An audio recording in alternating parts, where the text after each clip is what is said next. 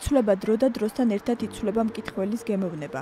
თუ ჯერ კიდევ 15 წლის წინ მოდაში კლასიკოსი მწერლები იყვნენ, დღეს გაზრდილი ინფორმაციის პირობებში ადამიანებს გაცილებით მეტის წაკითხვა და ახლის გაგება სურთ. ამ მოცემულობამ გამომცემლებს საქმე გაურთულა, მაგრამ უფრო საინტერესოც გახდა.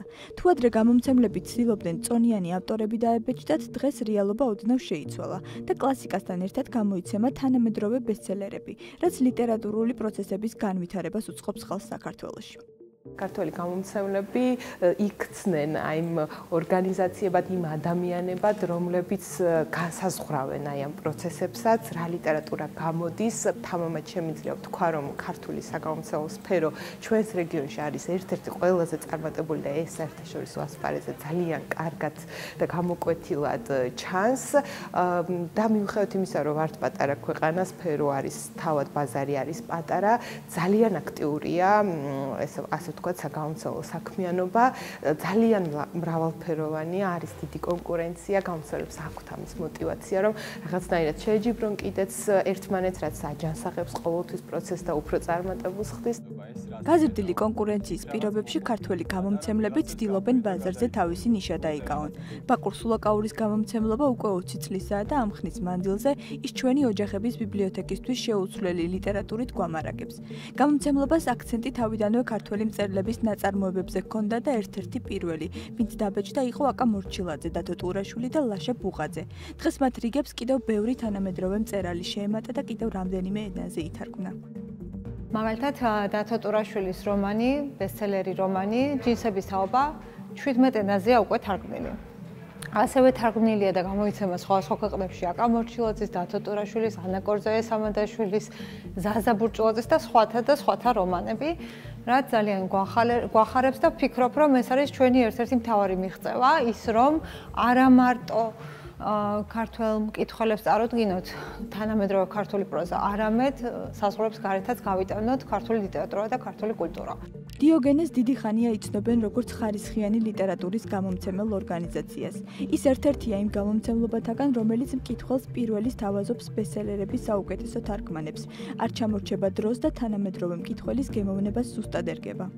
მკითხველი უფრო თანამედროვე გახდა იმ თვალსაზრისით, რომ განსხვავებით 90-იან წლებისგან, როცა ჩვენ ვიწყებდით, ახლა რასაკვირველია კომუნიკაცია, კავშირი გარესამყაროსთან ბევრად ინტენსიურია, ყოველდღიურია, ყოველწამიერია შეიძლება ითქვას და ბუნებრივია, რომ ინფორმაცია ახალი წიგნების შესახებ ძალიან სწრაფად ვრცელდება. გარდა ამისა არის კიდევ ერთი რამ, რაც ხელშემწყობ გარემოებად შეიძლება ჩაითვალოს, ეს გახლავთ ფილმები.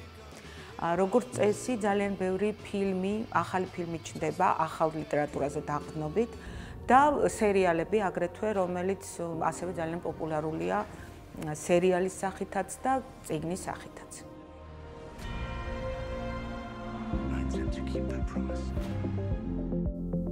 პალიტრაელი 10 წელზე მეტია ბაზარზეა. გამომცემლობა მკითხველს ჟანრობრივად მრავალფეროვან ლიტერატურას, საკითხავის უდიდეს პალიტრას თავაზობს. კლასიკურ ლიტერატურასთან ერთად აქტიურად გამოცემს თანამედროვე უცხოური პროზის თარგმანებსა და საბავშვო ლიტერატურას. ჩვენ ვსწავლობთ რასაკვირველია ტენდენციებს მკითხველების მხრიდან, ჩვენი ქართველი მკითხველის მხრიდან, ვსწავლობთ იმ შემოთავაზებებს, რომლებიც მოდის საერთაშორისო ლიტერატურული წრეებიდან, ვსწავლობთ იმ შედეგებს, რომლებითაც მთავრდება ძალიან პოპულარული და ავტორიტეტული საერთაშორისო ლიტერატურული კონკურსები. მეორე მხრივ, რასაკვირველია ძალიან დიდი მნიშვნელობა აქვს შენ გამომცემლობა, როგორ მიხვები, როგორ არ ჩამორჩები იმ ტენდენციებს და სიახლეებს, რომლებიც გამოდის ლიტერატურულ ავანსცენაზე, შეიძლება ითქვას. გამომცემლობა ინტელექტი აქტიურად ეწევა ქართული ლიტერატურის პოპულარიზაციას, გამოცემს დამწყებ ახალგაზრდა ავტორებს თანამედროვე კლასიკოს მწერლებთან ერთად. დიდი კონკურენციის პირობებში გამომცემელი ცდილობს მკითხველს ინდივიდუალური პროექტებით შესთავაზოს, გაუადვილოს მას სასურველი ლიტერატურის შერჩევა. ამ კუთხით ინტელექტს რამდენიმე საავტორო სერია აქვს, ნობელის პრემიის ლაურეატები, ჩანაწერები, თანსაკითხავი, აკრძალული წიგნების თარო და კიდევ ბევრი. თვითონ ეს ჟანრი, ჩანაწერების ჟანრი, მარგინალური ჟანრი იყო, ანუ პირველხარისხოვან ლიტერატურულ ჟანრად არ ითვლებოდა და როდესაც ამა თუ იმ მწერლის ჩანაწერებს გამოსცემდნენ ხოლმე, ამ მწერლის გარდაცვალების შემდეგ გამოიცემოდა უმეტესად და მისი შემოქმედებითი მემკვიდრეობის ტომეულების ბოლო ტომში ხდებოდა.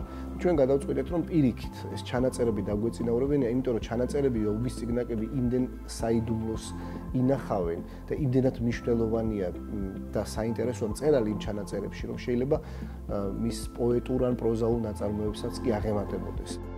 ქართული საგამომცემლო სფერო დუღს, თითქმის ყოველთვე ახალი წიგნი გამოიცემა, ითარგმნება უცხოური ნაწარმოებები. ეს დამატებითი სტიმულია მწერლებისთვის, რომ მეტი საინტერესო ნაწარმოებები შექმნან და ისედაც მდიდარი ქართული ლიტერატურა კიდევ უფრო საინტერესო გახდეს.